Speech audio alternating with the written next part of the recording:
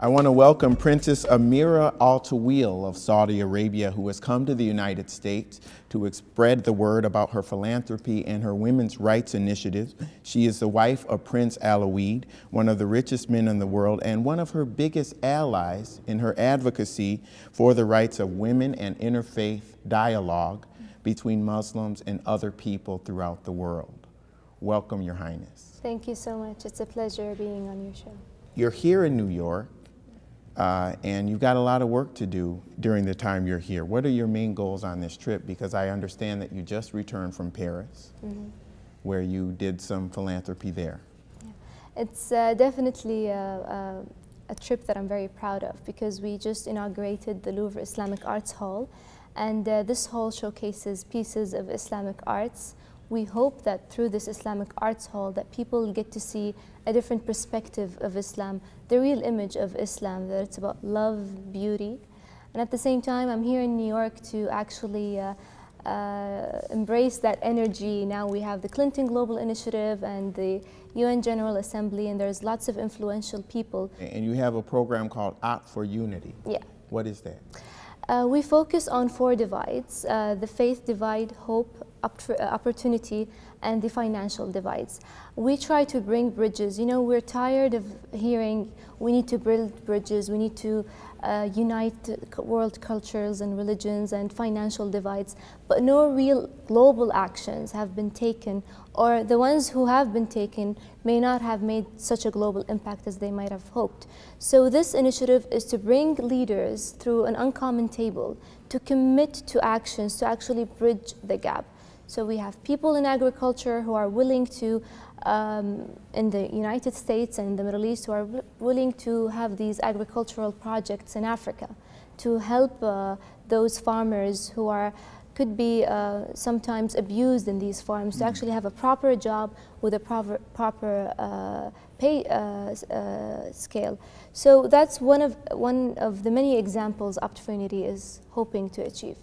Okay, and then your work for Islam awareness, you've actually established Islamic centers all over the world, yeah. And also at Harvard and Georgetown. Why those schools, and what do you hope to accomplish with the centers? Education is enlightenment. People get to judge when they're not very much aware of something. And that's why we have centers across 6 universities around the world. We're using education and arts to unite people together. I took a course about comparative religions, and I learned about Hinduism, Judaism, Christianity, and it opened my eyes and it added so much respect towards these religions. That's what we're hoping to do through these centers. And for the sake of full disclosure, I want to mention that your husband, Prince Alawid, is a significant investor in News Corp, yes, which owns the Wall Street Journal, which this show is a product of the Wall Street Journal. Yeah. But he's been a big partner of yours. He's supported your efforts. What do you respect the most about him? He's very passionate and driven, and he can be macro and micro at the same time. It's very hard to do. And together you've taken on some big initiatives, women's rights. As he says, that you're the first princess to really go as hard as you have on that issue. Tell me how you met him and how your life's changed since you became a princess. It has changed dramatically when it comes to lifestyle and you know, the social circle, but it didn't change me as a person. I'm still the same. I'm very passionate about everything I work with, and I'm working now with 2 foundations, global and local, and our projects exist in 70 countries around the world. So I'm very driven and I work really hard, and he's very supportive of the foundations. And a lot of your work involves, as you say, sparking peaceful interfaith dialogue, building awareness about Islam. I personally believe that there's been a rash of discrimination and misperception towards Muslims in America, particularly since 9/11. What are the biggest misperceptions that you would like to address? I think there are a lot of misperceptions. Islam is about love and peace. And you know, there is more than 1 billion Muslims. There are 2.6 Muslims in the United States. It's expected to triple by the year 2030. You're talking about a lot of Muslims living among you. You have 600,000 students from Muslim countries living in the United States. They're living peacefully, they're embracing the American lifestyle, the American dream. And I see that people who may have stereotypes, just open your eyes and look around you. They're just as normal as you. You're coming to the U.S. at a time in which there's riots against the U.S. in the Middle East. Do you understand or relate to any of the frustration and the violence that people are participating in this unrest? I understand it. I don't. What is it about? Okay, so you're talking about a figure that the Prophet Muhammad we believe in, we love and we respect and admire, and we consider is a role model that we need to follow. So it's sacred for us. And when someone marks our sacred beliefs, it hurts. Now, some people can take negative reactions and some can take positive. I chose, with many people I know, that it's our job to enlighten the minds of those who don't know much about Islam and can judge Islam in a negative way. And the tension also really, as we discussed, really emerges also from the United States. One example is this anti-Muslim video that was at the center of the assassination of the Libyan ambassador. Yeah. What did you think about this film? And did you see it as freedom of speech by a filmmaker or an affront against Islam by an American citizen? To be honest, I was disgusted when I saw it. I did see it, and I just felt so bad. I don't understand. I respect freedom of speech, but even myself, I consider other people's feelings even when I'm allowed to speak freely. I just didn't understand it at all. I was disgusted by it. You're really positioned to be a bridge builder, and I can tell that your work that seems to be, you're indignant, if not self-righteous, about building bridges. Yes. What has your experience been in America? How much time have you spent? Because you have a westernized approach and you're able to relate very well.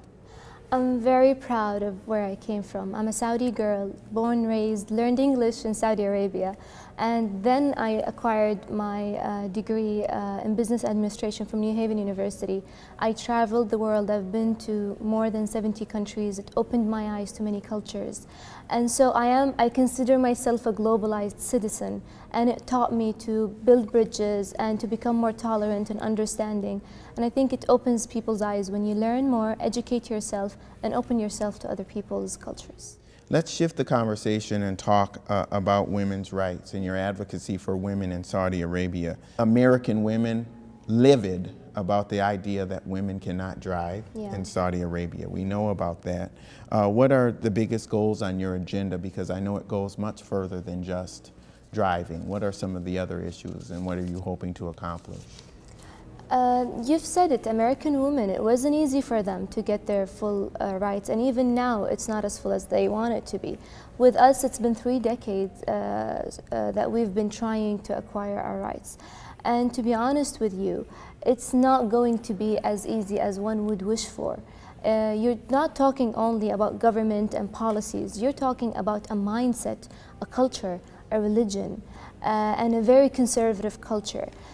Driving, yes, it is symbolic, but there are very important issues, like you said, that concerns us women, like civil rights, more fields in education, more fields in the labor force, and more political participation.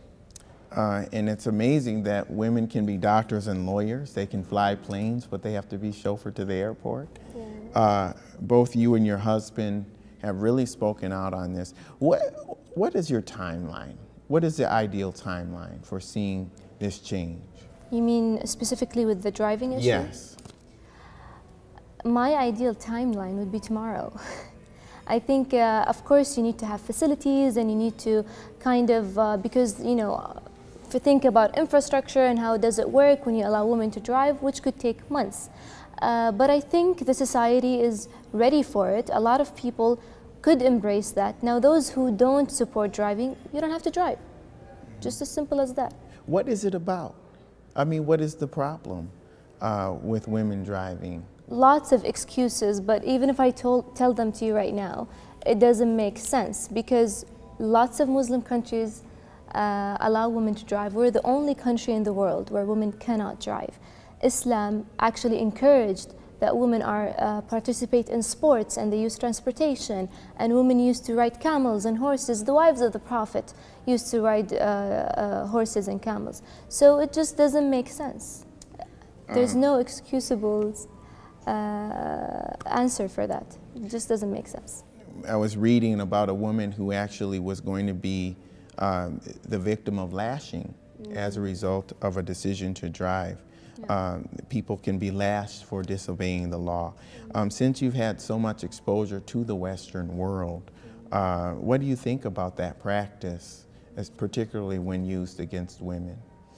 That's a perfect example of how civil rights can protect us women. Written civil rights. It's not about driving. The judge who judged the lashing does not reflect the government, nor does he reflect the courts. He just decided that this is the punishment for her. And when the punishment got to the king revoked this decision, saying it's not fair. That's what we want to happen. We don't want every decision to reach decision makers in order for people to get their rights. We want to have them written, us as Saudi women. It protects women with custody battles. It protects women from, like you said, if they encounter any problems with the government, what actions should be taken. And it does not depend on what a judge thinks or feels like in a certain day. Saudi is out of step when it comes to other cultures, when it comes to women, but then so much forward-looking in other areas. Women making up 70% of university enrollees, the highest percentage of female entrepreneurs. What is it about the women there that keeps them motivated despite some of the oppression that they are experiencing? I think the main answer for that is definitely education. Saudi Arabia is among the top countries in the MENA region with education.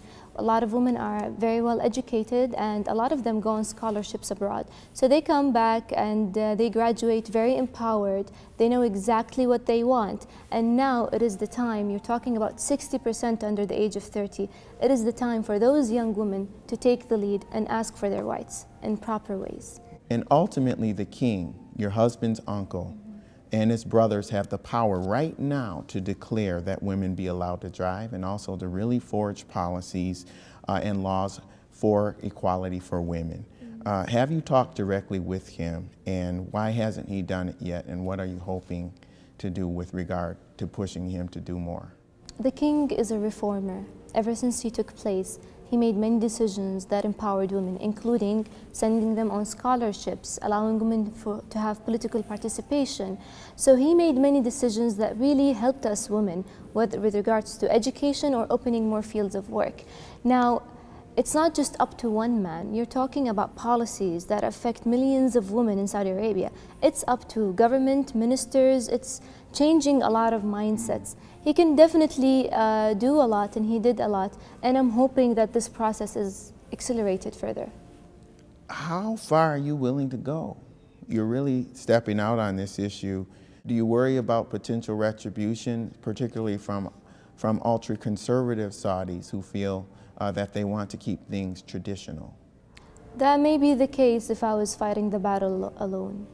I'm not. There's a lot of Saudi women who are very open to speak up, to talk to the media, to take roles of leadership, and it's a movement that's happened in my country. I'm part of that movement. And so you will have a movement of conservatives, and you will have a movement of women empowerment. And so I'm not scared of that, from that at all. Do you think that the next generation of Saudis in leadership, your husband's generation, will be more open and friendly to reform or less? They are already very open and friendly to reform. Reform is taking place. No one is against reform. However, it's not as quick as the many young people in Saudi would want it to be. Now you're talking about the next generation, which is younger. Definitely the pace will pick up a little bit. I'm sure you get plenty of criticism along with the praise.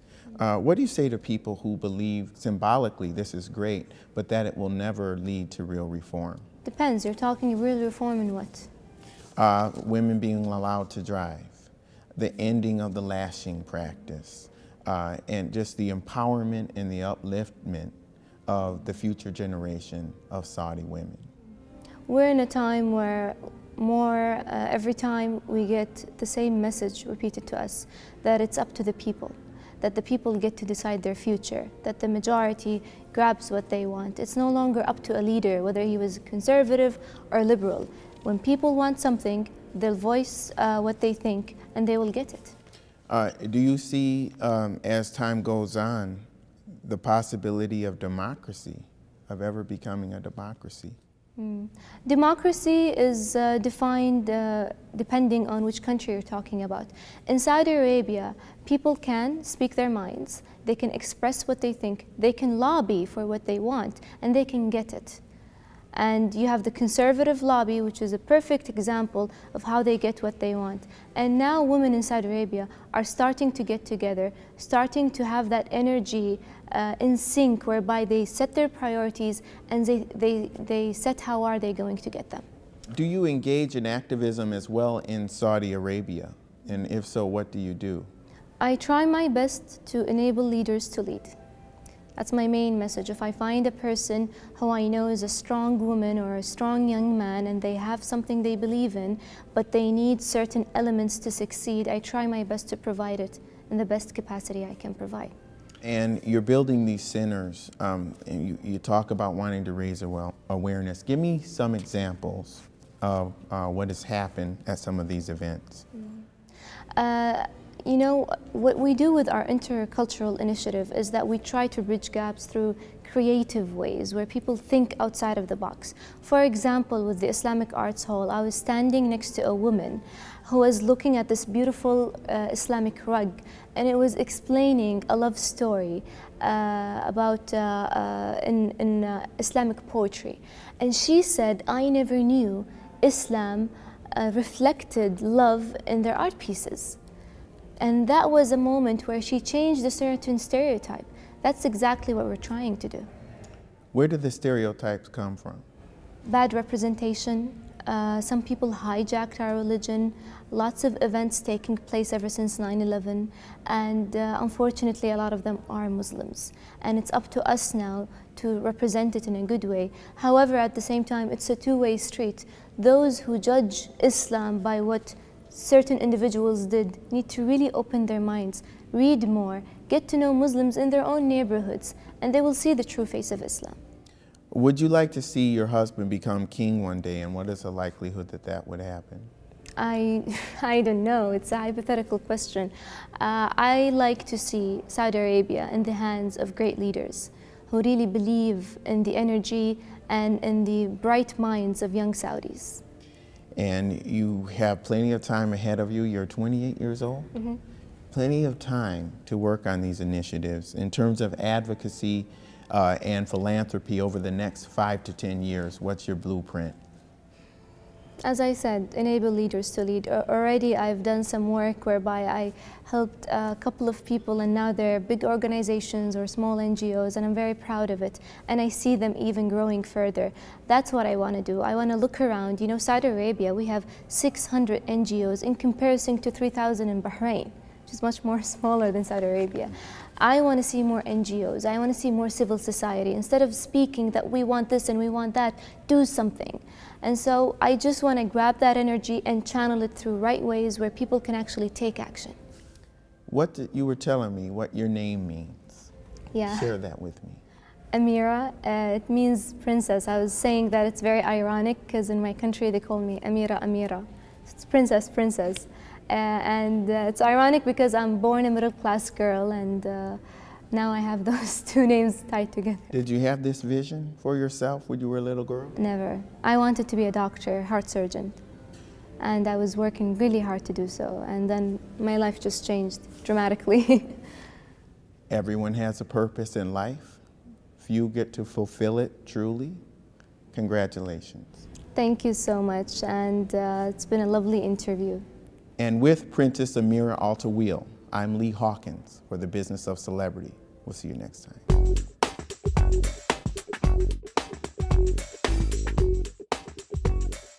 I had to get used to the comparisons with players from different generations, comparisons with Tiger Woods, the expectations of people. So we involve the fans in our product. They feel like they helped create this, helped design it, and I think that's the case with our jewelry, our home, bedding, and everything that we do.